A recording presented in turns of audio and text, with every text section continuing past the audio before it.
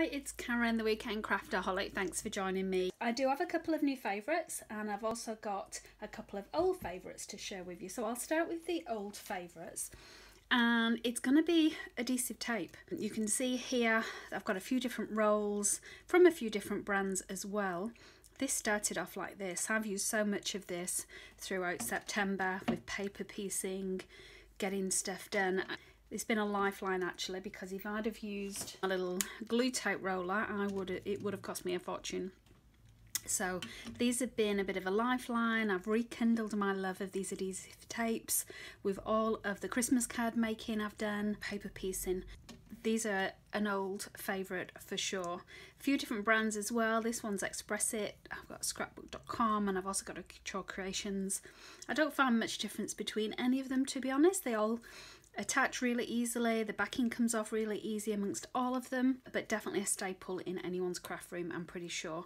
And as you can see, I've got different thicknesses as well, which is why this one's been used a little bit more than the others. That is probably the craft supply that I've used throughout September more than any other. I guess my paper trimmer came pretty close, but my poor paper trimmer died a death. Even with new blades, it's just got jammed. I think I'd overused it, trimming down all of those paper scrap pieces. The other old favourite that I'm going to mention, and again this came from doing a destash this time of all of my kits and collections, is the Citrus Twist stamps. You get one of these free each month when you've got a subscription. And I've forgotten how much I love these stamps. I've not actually used this one, as you can see. This was an extra one that I purchased one time. If you've never used them, I would say these are my most favourite clear stamps that I have come across. All the other brands, they really good impressions. See, this one is well used and well loved. I love the fonts that they use. There's always a really nice selection that you can use, whether it's in your planner or your scrapbooking.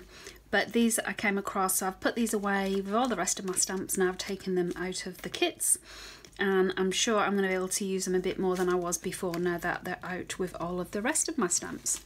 So that is it for my old. I literally had two old favourites to share with you.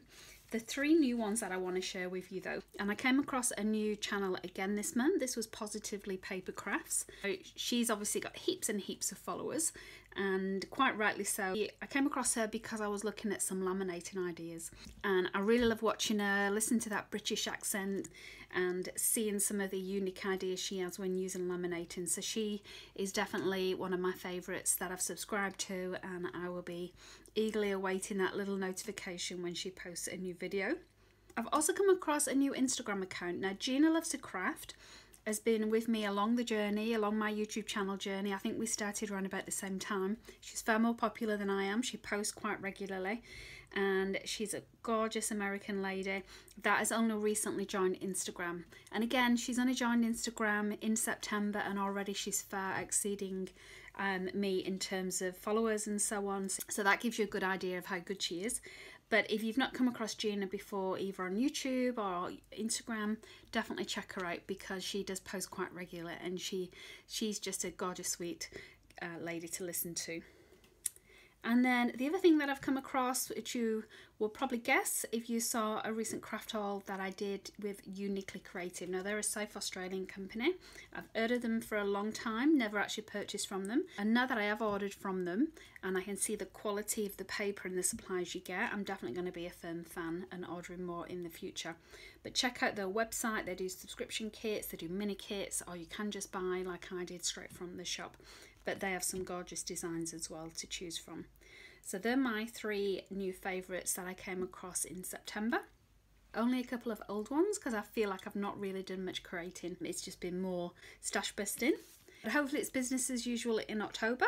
So hopefully you'll join me for my October favourites in about 4 weeks time, and hopefully I will have a few more things to share with you in that video. But thank you for watching. A great crafting week, and I will see you next time. Thanks for watching.